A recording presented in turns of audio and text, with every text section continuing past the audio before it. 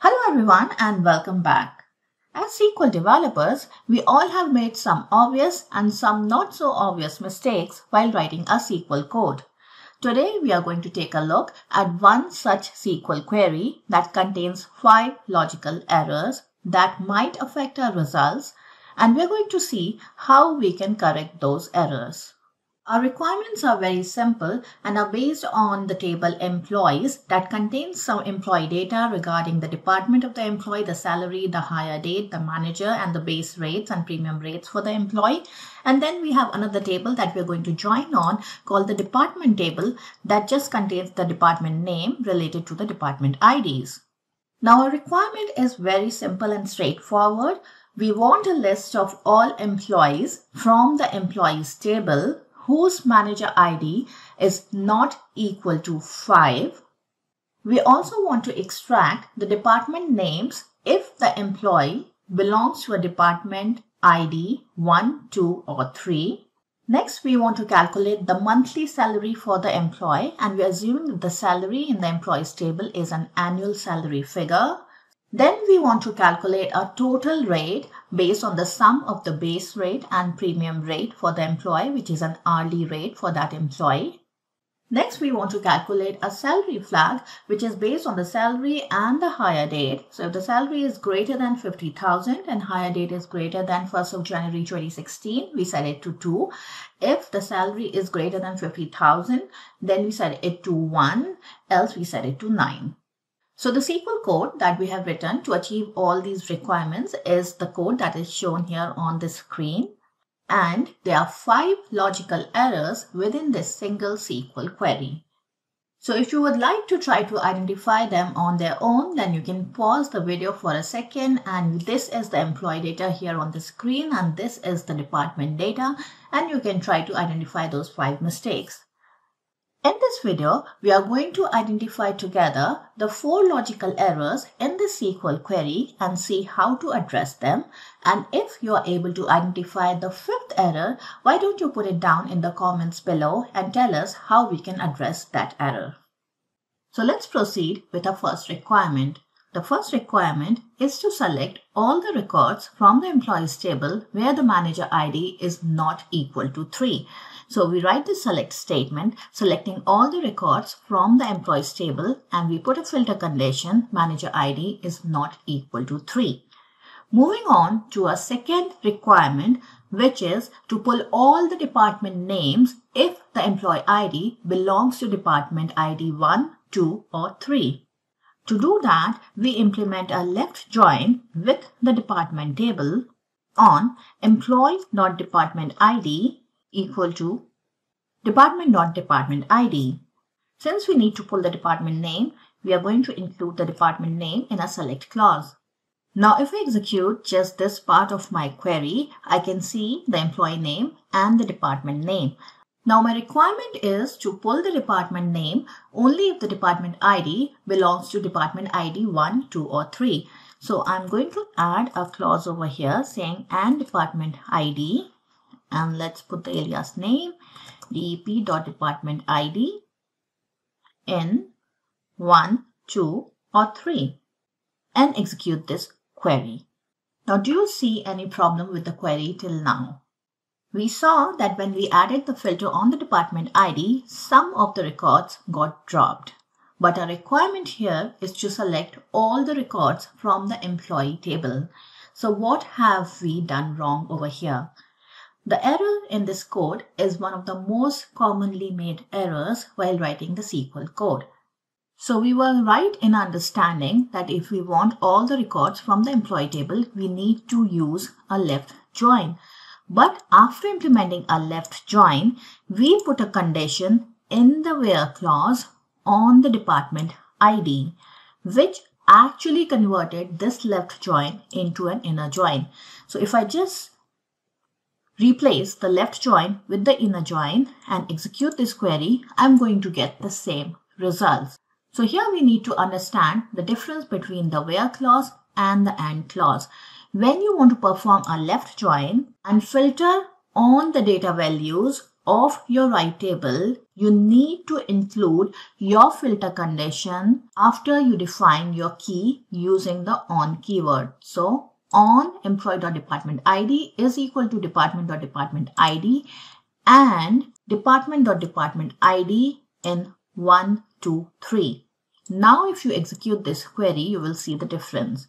Now you see that 2 more records have been included, which are showing us the department names as nulls because the department ID did not belong in 1, 2, 3. So just to check that, let's pull the department ID from the employee table as well and execute. So you will see that the department ID for this record is 4. That's why we did not pull a department name for this record, but we still wanted the employee record to show up in our output results. And that's why a left join was needed. Let's move on to our next requirement. The next requirement is to calculate the monthly salary. So to calculate the monthly salary, what we are going to do is we are going to simply divide the annual salary by 12. So 12 are the number of months and we should be getting a monthly salary. So this is what we have written to get the monthly salary. After executing the SQL query, we see that a new column has been added. It's the monthly salary column and it has been calculated by dividing the annual salary by 12. Now, if you do this calculation and divide 55,000 by 12, the actual amount that you should have got should have been 4583.33. So what we can observe here is that it has provided us only the integer part of the output and not the decimal amount, which is what we needed if we want to calculate an exact amount. To achieve that, a simple fix is simply to cast your column as a float and then execute your query and you will get the correct results. So now if you want to format it a little bit, because there are too many decimal places here, we can just convert it, the output, or cast it to what decimal length that we want and execute our query. Now our next requirement is to sum up base rate and premium rate columns to come up with a total rate column. Now what we can observe here is that these two are string columns and they have a dollar symbol prefixed to them. So we need to remove that and then we can add up these values. And now we need to remove the dollar sign. So the different ways to achieve that. You can do a substring, but what I'm going to do is use a replace. So I'm going to replace the dollar sign here with an empty string. And the same logic I'm going to apply to the premium rate to get rid of the dollar sign. So now I have replaced the dollar signs. I'm summing them up to get a total rate. And now let me execute this query. Okay, so we have got something in the total rate. Let's just include the base rate and the premium rate to see if a calculation fetched us the right results. And here is the total rate that we calculated by summing up the base rate and the premium rate column. Now what you observe here is that it doesn't appear to be right. What has happened is it has actually concatenated the two values after removing the dollar signs from them. So 45 plus 0, it has made it as a string 450, 40 plus 20. So instead of summing them up numerically, it has concatenated. It treated them as string values and concatenated them. So here now just looking at the output, we know what might be the problem. The problem is that these two were considered as string values and the plus operation just took it to be a concatenation and concatenated those strings. So what we need to make sure here is that we do a proper data type conversion. So let's assume that the rates can only be integer values. So we can just quickly convert each of these values into integers and then try to perform any numerical calculation on them. So I'm going to execute it again. And now you will see that the results that you have got are the correct results. So 3 logical errors so far. Let's go and see what is the next requirement. The next requirement is to set a salary flag based on the value of the salary and the hire date. So salary greater than 50,000 and hire date greater than 1st of January 2016, then we set it as 2. If salary is just greater than 50,000, the hire date condition is not fulfilled, we set it to 1. Otherwise, we set it to 9. So to achieve that, we wrote a case statement as you can see over here. So case, when it is greater than 50,000, we set it to 1. When both of our conditions are satisfied, we set it to 2. Otherwise, we set it to 9. Now, let's just include our hire date as well and then check our result. Let's check this first record. Based on our condition, the salary is greater than 50,000, so that condition is met. The hire date is also greater than 1st of January 2016, so that condition is also met. So his flex should have been 2, but it has been set to 1. Okay, let's check the other record. The next one has salary greater than 50,000, true. And the hire date greater than 2016, no, that's not true, right? So his flag has been set to 1, which is right. For the next record, again, the salary is greater than 50,000. The hire date is also greater than 1st of January 2016, but the salary flag has been set to 1.